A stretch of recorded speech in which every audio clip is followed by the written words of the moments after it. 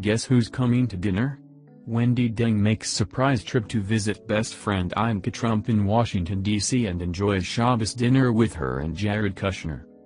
Wendi Deng skipped town on Friday morning and made her way down to Washington, D.C. for a weekend visit with best friend Ivanka Trump.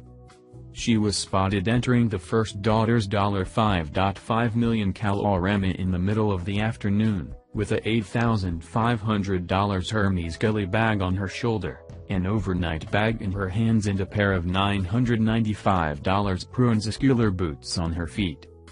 Wendi was quickly whisked inside and did not emerge before the sun went down on Friday, suggesting she will be at the home spending Shabbos dinner with Ivanka, her husband Jared Kushner and their 3 children.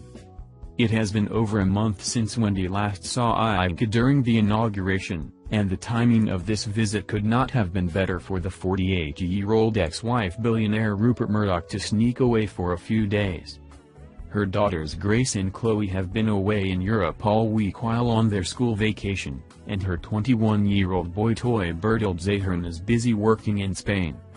Ivanka seemed to be pretty excited about the visit, as she was not pictured leaving the house on Friday. Her husband Jared was up and out the door early that morning to head to the White House for another day at the office, while Ivanka stayed with the couple's 3 young children.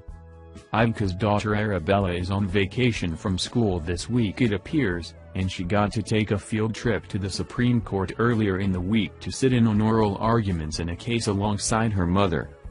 Wendi and Ivanka have had to make some big adjustments over the past 5 weeks as they have gone from seeing one another every few days when they were in New York City to not being able to meet up for over a month. The 2 girls were baptized in the River Jordan at the same site where Jesus Christ is said to have undergone the sacred ceremony.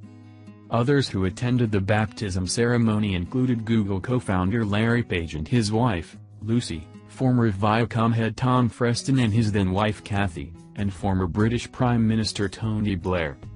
Blair, another of the godparents to the girls, was not featured in a hello spread of the baptism. Guests at the event all wore white for the ceremony.